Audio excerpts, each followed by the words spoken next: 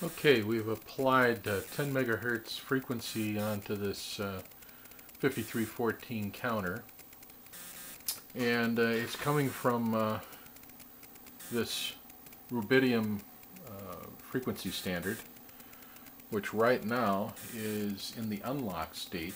It was just turned on and it's heating up, and it's also sweeping through the frequencies slowly, going above and below, but in a moment it's going to lock, and when it does I will have 10 megahertz with 10 to the minus 8th accuracy. So we should be good to the 100 millionth place, not just the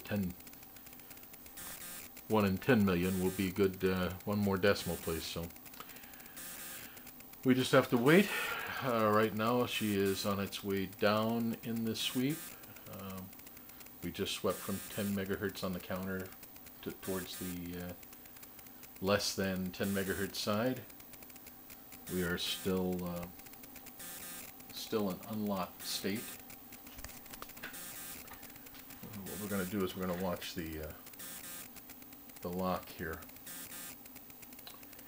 The Rubidium Standard uses an L Pro 101. I've got it in this Dell expansion cabinet. I'm utilizing a power supply in here, and it has a built-in fan and a few other little extras. I'm waiting on some components to show up for me to be able to completely finish it with the connectors. And in the meantime, I'm just feeding the connectors through the outside of the box, and make, oh, there we just went into lock. So we should now have 10 megahertz exactly going on this unit. And we've just turned this unit on. It hasn't had any time to heat up, so its own local oscillator will be off and warming. But I'm going to go ahead and adjust it, and then I'll come back. I'm going to leave it on overnight. Try this one. I'm going to leave it on overnight to warm up.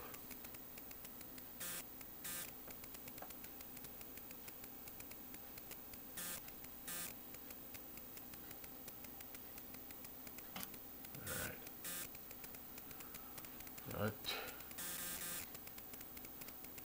Looks to me like it would be exactly 10 megahertz. We will there.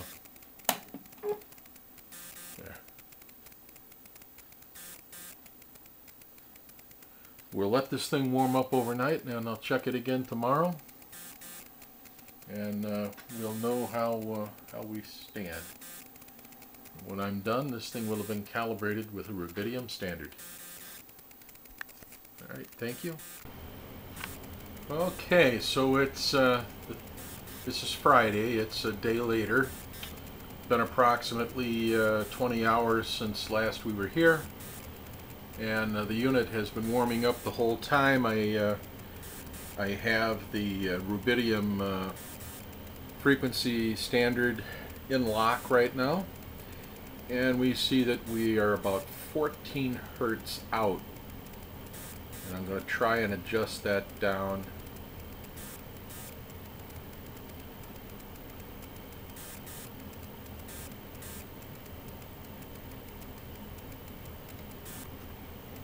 Alright, there we go. We've got that adjusted now to exactly 10 megahertz to the third decimal point on here. And if I raise her up, there's 10 megahertz with 2 decimal points. So that's 10,000 kilohertz. And that would be 10 megahertz, assuming that the leading one is theirs. So we've got it. Now, let's see how we do with our PTS 500 here.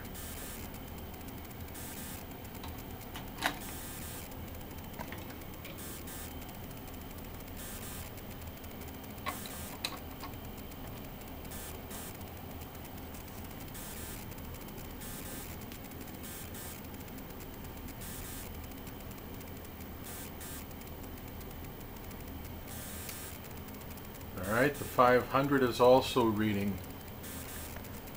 Let's see how close we are. Yeah, we're dead on. That's good. Okay. So let's we're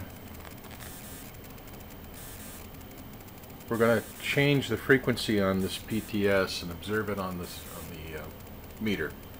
So we are at 10 meg. Here's 20. 30. 40.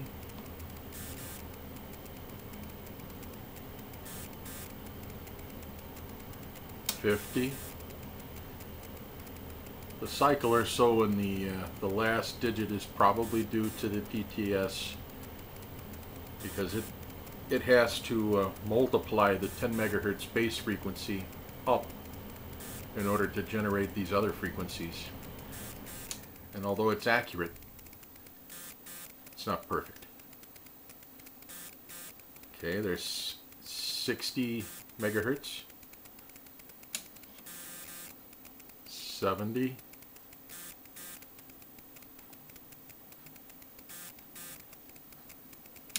80,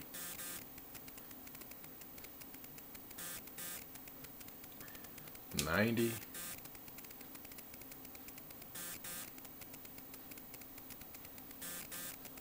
99,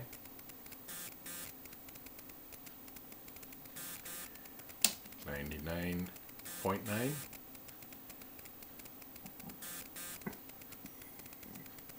so actually it's 9.99 megahertz, right? Or no, 99.9, that's right. Alright. 99.99.999. We're just having fun right now. Alright, 99.9999.